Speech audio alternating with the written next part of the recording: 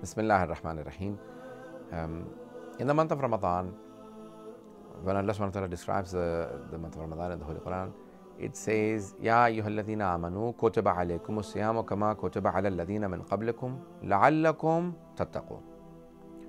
O you who believe, fasting has been prescribed for you like it was prescribed for the people before you, so that la'allakum tattaqun.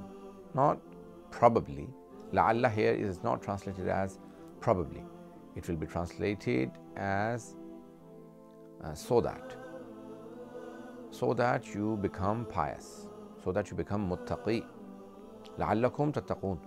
Why does the fasting result in piety? Because all of the ibadat, the prayers, the hajj, the homs, zakat, all of those are an action. They are to perform something, they are to do something. While fasting is not to do something, fasting is to stop you from things. For example, that you must stop yourself from sinning, or you must stop the holy month of Ramadan, when you're fasting, you stop yourself, you hold yourself back from eating, drinking, lying, and all of those things, 10 things, so there are 2 things the fasting consists of: the intention, niyat, and imsak, and abstention. Intention and abstention. You make an intention that you're fasting for the sake of God, and then you abstain. That's all fasting is. It's not doing something. Like prayer is to recite, to go to sajda, do ruku.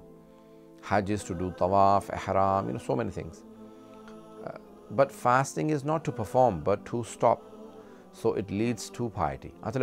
Sheikh Muhammad Taqi Bahjat was asked, what is taqwa? He said, taqwa is not to do something. Taqwa is to abstain, to stop doing things, to stop doing haram. That is taqwa. So you become muttaqi once you stop sinning, and that results in piety. And fasting teaches you how to stop. When it teaches you how to stop from halal, then it automatically gives you the strength to stop yourself from haram. And as a result of stopping yourself from haram leads to becoming pious. There are many dimensions to taqwa. The first is to stop yourself from haram. Even to leave out your obligations is haram. So basically, in one sentence, stopping from haram results in taqwa, in piety, or becoming God conscious. Taqwa, the best translation in English is to be God conscious, to believe and see that there is someone watching over you and not do sins. And that is true taqwa. So there are the verses in the Holy Quran and also traditions that when the Holy Prophet ﷺ was asked, Ya Rasulullah, how do we, what is the best deed in the month of Ramadan? He said, not to sin. To not sin is the best deed in the month of Ramadan.